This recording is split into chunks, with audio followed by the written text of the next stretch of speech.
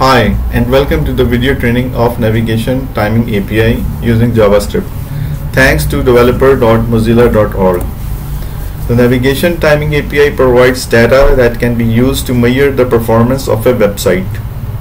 Unlike JavaScript-based libraries that have historically been used to collect similar information, the Navigation Timing API can be much more accurate and reliable. You can use the Navigation Timing API to gather performance data on the client side, which you can then transmit to a server using XML, HTTP request, or other techniques such as AJAX. This API lets you measure data that was previously difficult to obtain, such as the amount of time needed to unload the previous page, how long domain lookups take, the total time spent executing the Windows load handler, and so forth. Now let's look at some examples. Calculate the total page load time. To compute the total amount of time it took to load the page, you can use the following code.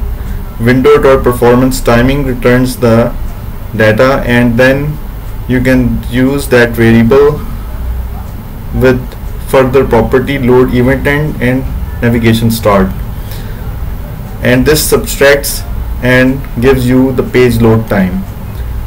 And then you can also calculate request response time. You can calculate the time elapsed between the beginning of a request and the completion of getting the response using code like this: perf data.response end minus perf data.request start.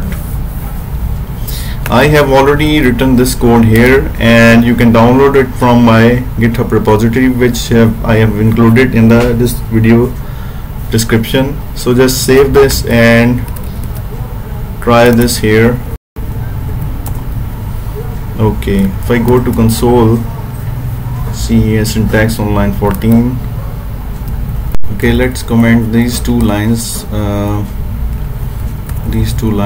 Let's comment that, save it, and run it again in the browser, and let's see what we get. So we get the performance time, and it gives you every detail: when the connection started, when it ended, the lookup, the domain lookup, how long it took, fetch start, fetch end. You have all the details that you wanted here. And this number 5 is basically the connection time, the connect time. Let's enable this. Let's see if our script still works. It says invalid or unexpected token. So there is some issue here in this DOM complete.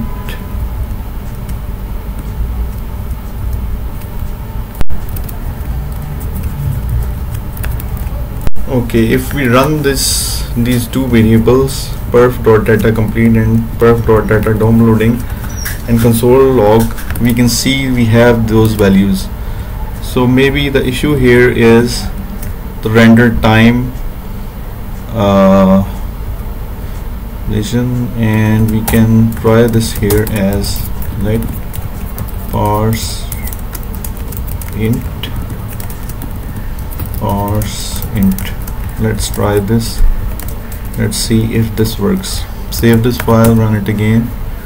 Valid or unexpected token. So the issue is still here somewhere, and it's with the data being returned from these two functions.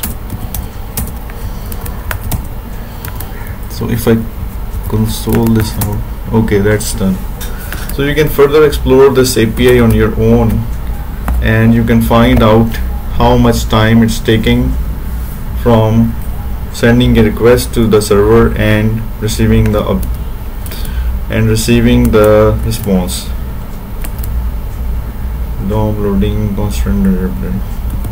Thanks for watching this video. Please do subscribe to my channel. If you like this video, you can reach me if you need any assistance. I'll be more than happy to reply back. Thanks.